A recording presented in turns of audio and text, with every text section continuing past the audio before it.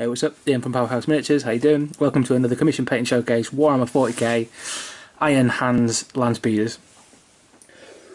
So, yeah, that's pretty much them. Iron Hands Land Speeders. So it's the Land Speeder Storm.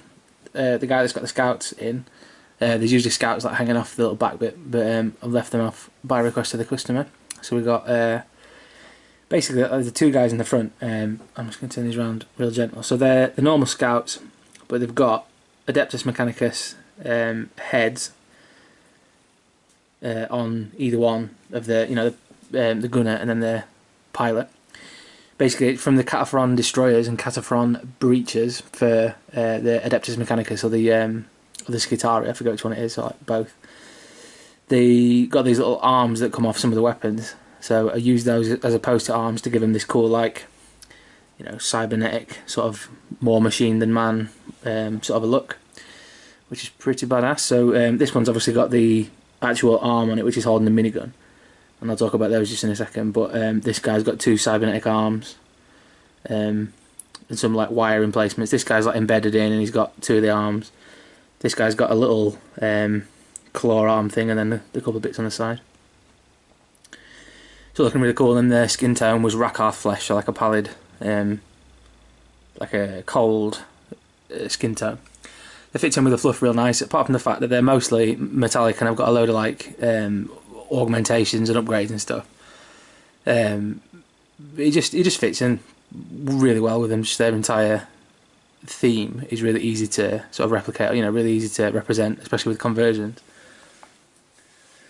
Just to go everything augmetic, everything sort of cybernetic, mechanical limbs and everything, like they're really easy to convert, which is one of the reasons I really enjoy the Iron Hands. Like, I'm starting an Iron Hands 30k army. Well, I've got the Betrayal at Calth box and a few upgrades, so I've been sort of working on them slowly, just for myself.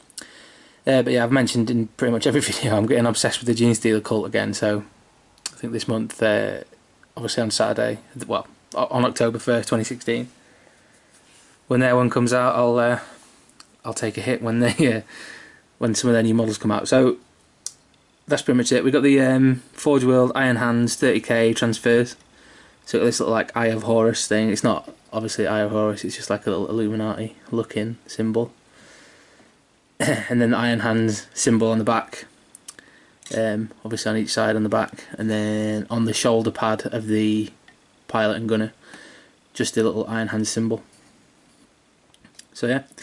Now the minigun in the centre is from Zinge Industries. I'm not sure how you pronounce that. It's Zinge Industries, and I bought them on eBay basically. So it's like a realistic 28mm minigun, which is badass. So I mounted that on the centre of the cockpit. I'm not sure what it might, probably represent a heavy bolter or an assault cannon or something. But yeah, that's what it was. 28mm minigun. If you type that into eBay, you'll find a few, and I found a few different ones. But Zinge Industries is the one that I went with. So if that's even how you pronounce it. So there's that, and then it came with the main body of the gun, and an ammo box, and then a belt feed. And then on both of them, the belt feed itself, I'm going to move this across one. The belt feed itself is it's movable. Basically, it's like a wire cleaner or something that has it's like a rubber coating, and then two movable, like posable wire cores, so you could move it and pose it however you liked. So this one I've done it sort of draped across and hanging like backwards, to give it sort of a dynamic look, but you could obviously mess about with that as well. They had it wasn't Zinge Industries, there's a different one that had like shell casings, so you could mount some like 3D shell casings that were firing out, get one of those muzzle flash effects from Armorcast or whoever sells them now online, and put a huge like muzzle flash on the top of the gun and have the shell casings coming out and all the rest of it. It'd rack up money quite quick and obviously take a long time, but that'd be awesome. It's something I'm looking forward to in the future, making them sort of super dynamic. But yeah, looks really cool, man. Like little miniguns, 28mm miniguns, and yeah, the long ammo feed. Of course, you could clip that to any size as well. So I left it. This is probably the full length, or clips a little piece off the edge so they glue onto the gun and the ammo cache. But you could have it as long or as short as you want, sort of thing. So that's it. So two Iron Hands Land Speeders. Like I said, it's the Land Speeder Storms, but without there's like 4 crew guys, I think, or like 3 or 4. I think you get 6 in total. So it's the gunner and the pilot, and then 4 guys or 3 guys or something like that hang in the back of the land speeder itself. But obviously left them off as per customer instruction. So there you go, badass. So it was with the airbrush. I did. Let's have a look. Got the paint here. Mechanica Standard Grey, basically. That was airbrushed over Chaos Black, non-oil wash. And you know, aimed airbrush at the corners and stuff like that to get a fade off from each side, fade there, you know, across like the logical areas. And then green, red, and white, like glowing parts inside the cockpit with like an OSL effect. Red lenses, chips, weathering and damage. The little rockets on the front there as well. Obviously just white with yellow tips. And that is it. So loads and loads of fun.